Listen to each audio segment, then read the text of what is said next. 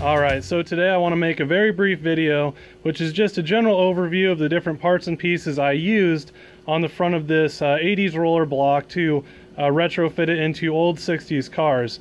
Also, you know, if you're dropping into a Mazda Miata, Ford Ranger, something where you have a manual steering gearbox, you know, this tends to work pretty well also. But anyway, what I do is I take a lot of these old 80s roller engines and retrofit them for 60s cars, put 5 speeds behind them, and drop them in. The most recent one I did was a very budget swap on a Ford F100, and you know, it's pretty simple and straightforward, and I'll leave the link for that below if you're interested. But anyway, the point of this video here again is to look at this front timing cover and water pump assembly and its parts and pieces.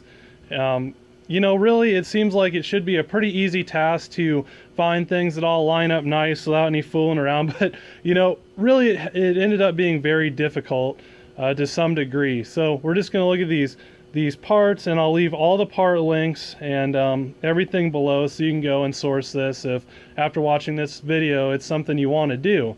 So basically, starting out, you know, the 80s blocks, they have reverse flow water pumps, you know, a lot of different stuff that doesn't really work with our old school 60s cars. Of course, you can put it in, but it's going to look ugly and not of the era. And ultimately, this, in my opinion, looks a lot better than a bunch of serpentine belts running all over the place.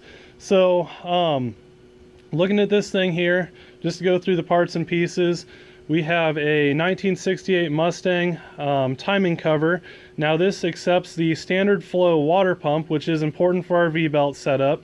It also has the provision, which you can of course plug for our dipstick on the front, which, if you're familiar with the 80s block, our dipstick normally goes in the back. But on the 65 Galaxy this is going into, we have a front sump oil pan, so our dipstick needs to accommodate that.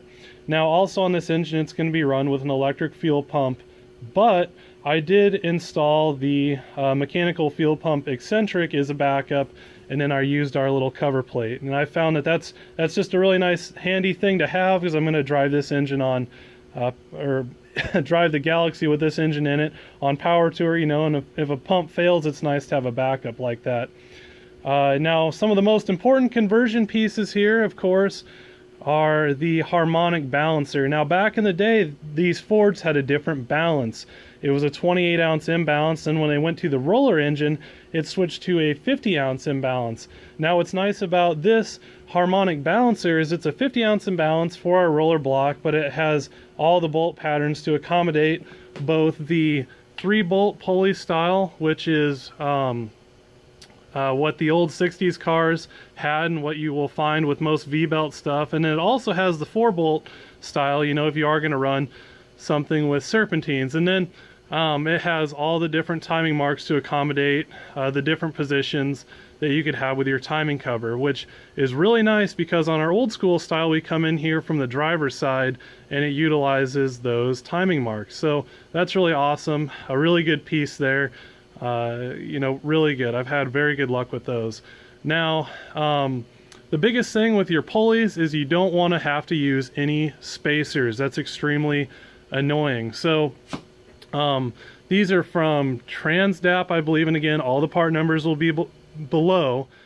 But, man, these are really nice. No spacers. They bolt right up to everything without any issues. That being said, this is a Duralast water pump. It's supposedly a high output style, but the stock water pump that you also could just get from O'Reilly's, where this one actually comes from AutoZone. I'll leave the part number, of course, but you know, it's just a stock style standard rotation water pump, and our water pump pulley bolts right to it without any issues and no spacers. So these line up very nice.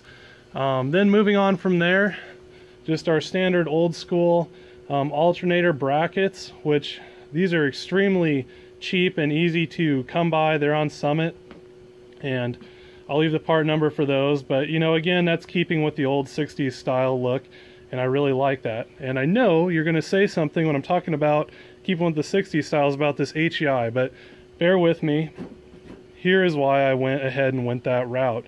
So again, we have our alternator here, and you'll notice this is a hybrid alternator.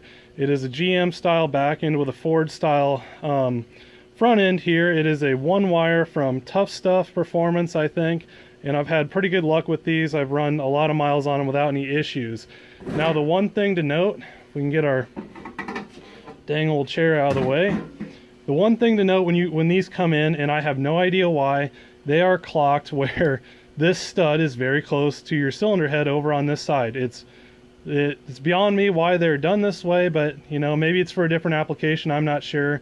But you can loosen these bolts here, and then you know, you don't want to separate too far, just enough to rotate everything, and then you can reclock it over here where it's nice and safe, and you're not going to have a dead short right to your engine and grenade your battery. So I actually found a few pictures here of how it would bolt up if you do not reclock the back part of the alternator. Perhaps it's designed for being used on the passenger side, could be, I don't really know, but it doesn't take much here. Again, simply remove the case bolts and reclock the back cover for a more safe orientation, and you're good to go.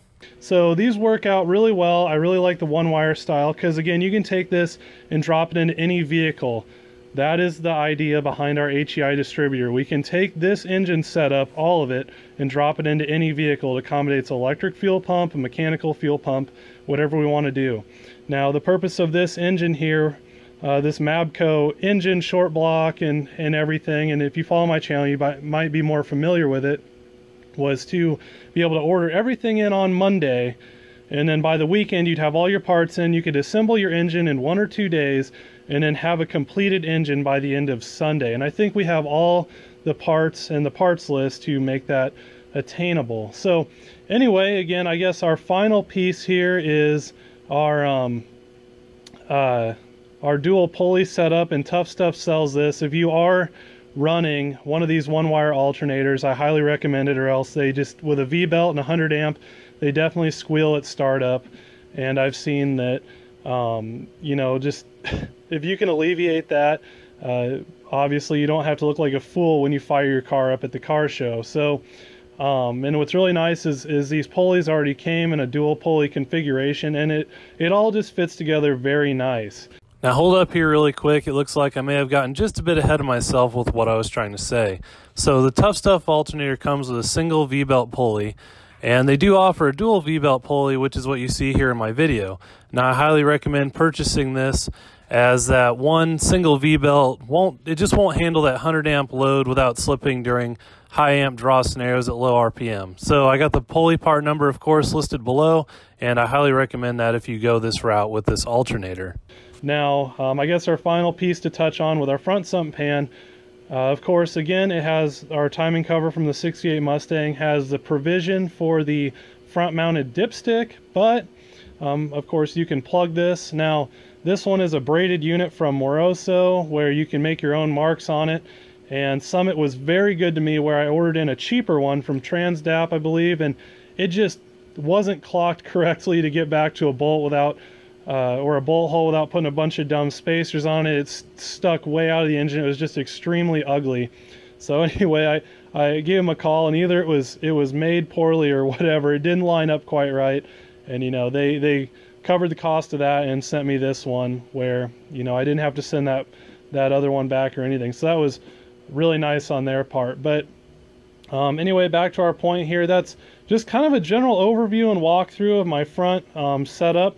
Anyway, that's pretty much it for me today. I hope you enjoyed. I really do like this setup. It's extremely awesome, and I can't wait to get this thing dropped in the old 65 Galaxy and you know, rip through that 5-speed enter. So anyway, stick around for that. That'll be this spring, but that's it for me today. I'll catch you guys later.